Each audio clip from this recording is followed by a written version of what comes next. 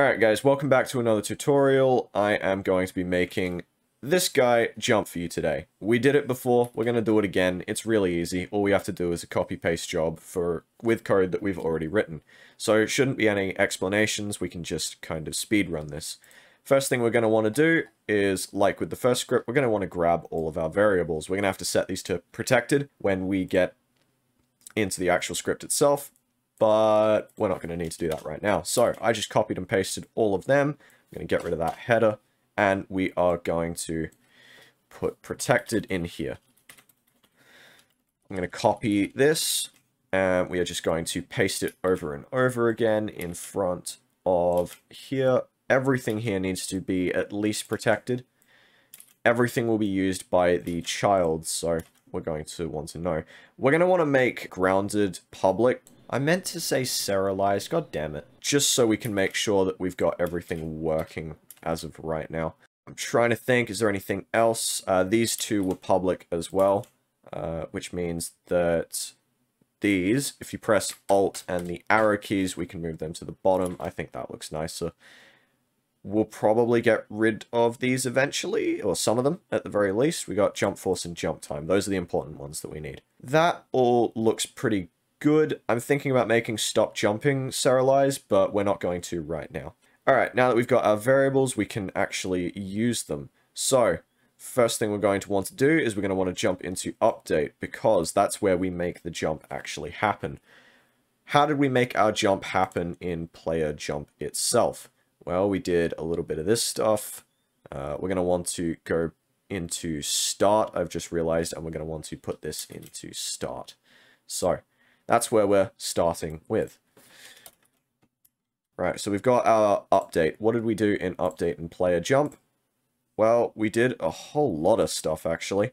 We did a bunch of checks on animation and stuff like that. The ones that actually are based off of our input, we don't want in here because the enemy is going to have a different input system.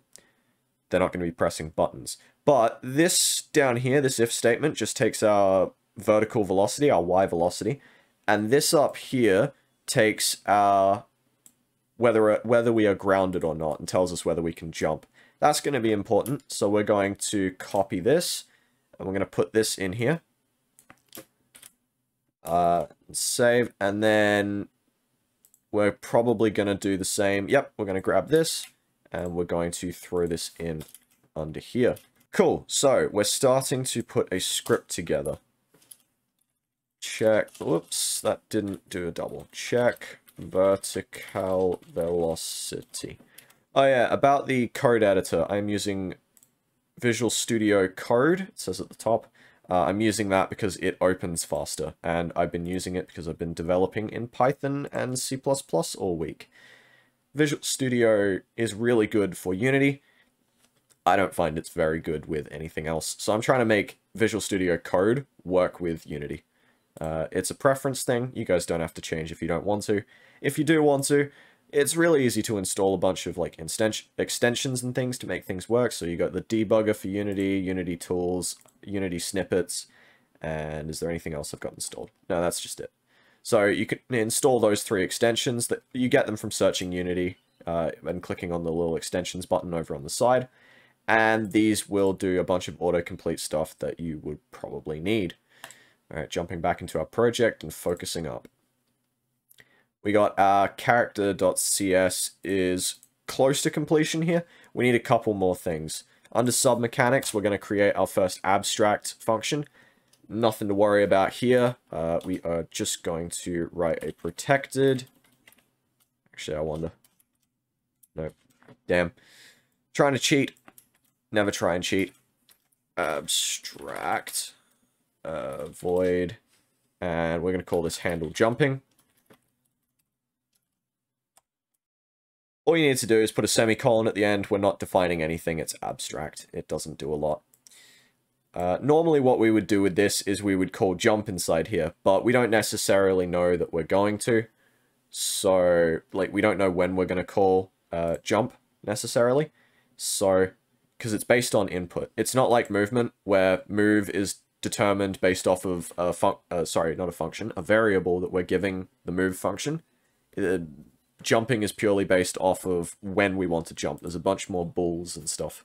So, we're actually going to define a function called jump, which I've already written. Protected void jump with the two curly bracket, round brackets, sorry, and then we've got our regular setup.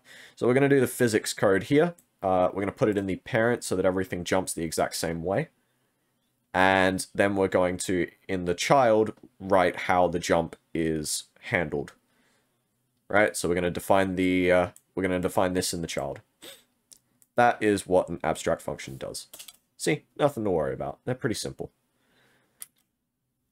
We're going to jump into... Oh, sorry. Pun not intended. Happy accident. We're going to go into here, and we're going to grab this particular line. rb.velocity is equal to new vector2 rb.velocity.x. And we're going to put this in here. And that's all we need to do for that function. So now to increase things like readability, we are going to have our jump function be called inside the parent. And we're going to have all the physics handled in there. And then we're going to tell it when to handle the physics inside here. And it's just going to say jump, which is much nicer to read. So, now what we want to do is we want to copy from in between if grounded. So that line there. And we're going to stop before we get to the part that checks if we are falling. So before if rb.velocity.y is less than 0. So we're going to copy this. And we're going to jump into our player.cs. We're going to define that thing that we had written before. So we want to create a protected...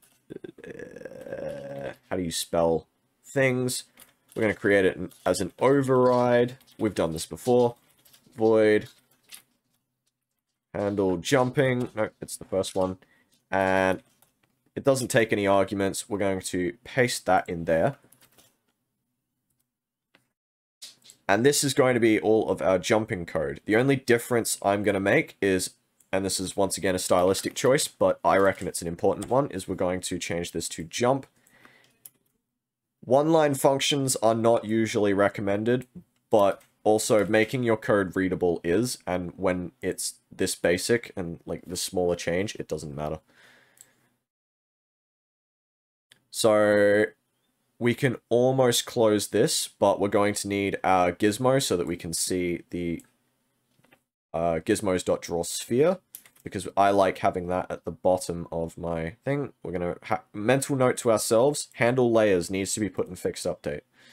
So we're going to do that as well. So copy this line here, Control-C, jump back into characters. Oh, we have onDrawGizmos already written for us. How helpful. So you could copy... Oh, no.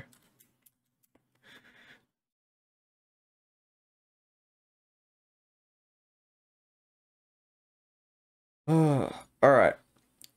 Input.getButton down, jump, blah, blah, blah, blah, blah.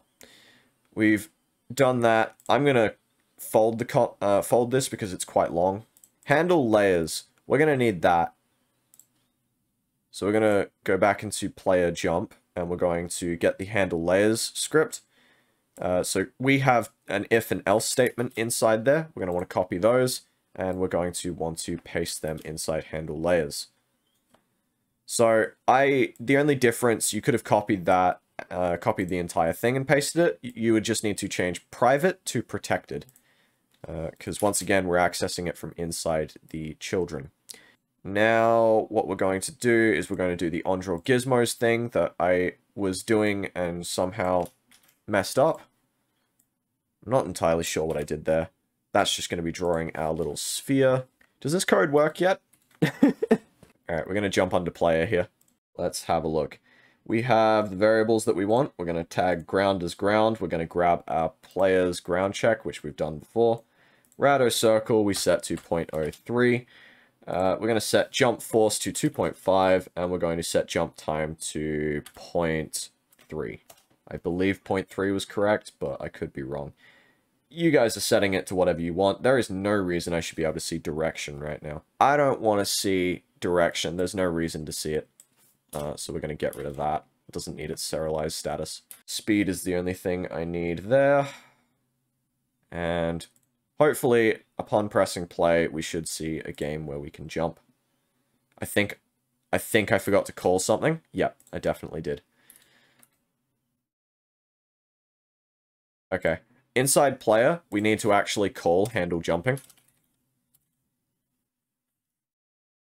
So that is a problem. And then we need to make sure we call handle layers inside fixed update. We're not going to do it in this fixed update, though. We don't have one in here. We're going to do it in the parent fixed update. So we're going to go under here and go handle layers. Otherwise, when we jump, it's going to look really weird. So that should be fine. Handle movement, handle layers. All right. Jumping back in. That one was intentional. Hop. Hop. Hop. We did it. We did it, game developers. We solved the internet. Oh, there's a lovely bug there. Oh, I had to change to a capsule collider because he was falling through the ground. I forgot to say that. It was being really annoying. If you don't like a capsule collider, don't worry about it. You don't have to change. If it's purely for me, it was falling through the ground and it was super annoying. That's it. That's all. Don't worry about anything else. Also, we're going to be adding another one of these little balls, one for each of his feet. So that's going to be fun. Stick with me. And we're going to be doing an attack animation next episode where we make this guy kill bad things. So, see you in the next one. Thank you to Mr. Zethko for sponsoring, or for supporting this video. Bye-bye.